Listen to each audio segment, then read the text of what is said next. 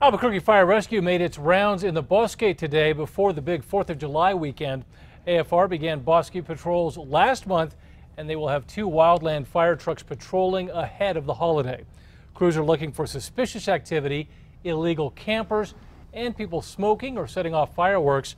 But officials say it is also up to you to report anything suspicious.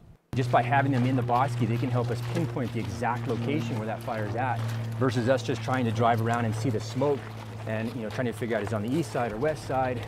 To give AFR more tools to monitor the Bosque, the city has also added extra surveillance.